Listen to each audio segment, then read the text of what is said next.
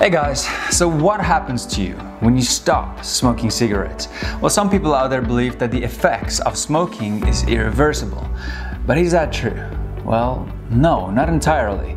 So what really happens to us when we stop smoking? Well, that's what we're going to talk about in this video, so let's get to it. I have a dream, that's all I need. I'll make it happen with some work and belief. Know what I want, so I'll take it on. I've made mistakes, but mistakes make you strong.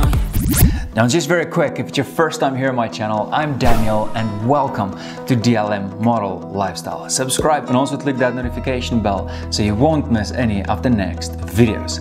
Now, when you stop smoking, we all know that there's a lot of good effects, like for example, your teeth is not going to be so yellow anymore, and also you're not going to smell that bad. And the risk of cancer is going to lower. We all know that. But what really happens to us when we stop smoking? Well, let's start at the beginning. Let's start at day one when you quit smoking. Alright, so it's the first day when you've quit smoking. And so the nicotine levels in your bloodstream started to drop. And you've also lowered your risk of heart attack. Why? Because smoking causes the reactive constriction of blood vessels in your body. So when you stop smoking, the constriction will also start to cease and cause lower blood pressure, pulse rate, and your body's normal temperature will also start to return to normal. And it's also interesting that just after 8 hours since you quit smoking, oxygen already starts to reach your cells and tissues. Now you need to know that your nicotine withdrawal symptoms will be at its worst within the first to the third day. So just try to push through it. But the cool thing is that within the first 3 days, your taste and smell receptors will also start to return to normal. So you can expect that your food is already going to taste better. And in this short period of time, you're also going to be able to start to breathe a lot easier, because the bronchial tubes started to open more in your lungs, and your lung capacity to fill up with air also increases. And within 2 weeks, those strong withdrawal symptoms that you have, they're gonna start to decrease a lot. So it's gonna be a lot easier for you to stop smoking permanently. And in this time, circulation and oxygenation also improves a lot. So you can start to breathe a lot more easier than you used to. Studies show that your lung function increases as much as 30%. And that is just 2 weeks after you've quit smoking.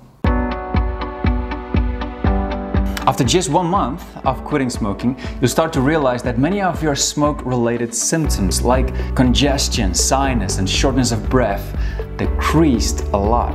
Another huge thing happened in this time. The fibers in your lungs that help your lungs to stay healthy start to grow back. Our bodies are just amazing. The human body is always trying to heal itself and repair itself, while we usually just break it down with stupid things like smoking. Now these fibers that start to grow back, they help you to reduce mucus buildup and protect you against infections. And then at around a month and a half, your withdrawal symptoms like anger, anxiety, depression, insomnia, and difficulty concentrating will start to disappear. A woman can also improve her fertility and the risk that her baby will be born prematurely. And your body's overall energy also starts to improve a lot. Now, at around 1 year, you're starting to realize just how much money you've saved since you quit smoking. But apart from that, your lungs is going to be a lot stronger in capacity and in functioning as well. And then after 3 years, the risk of heart attack lowers to normal, meaning it's the same as somebody who's never smoked in their life. And then after 5 years since you stopped smoking, the risk of lung cancer lowered to 50%.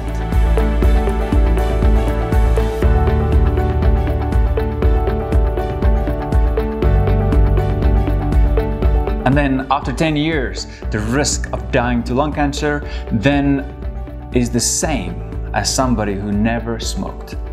So it means that you have healthy cells again, so you're back to normal.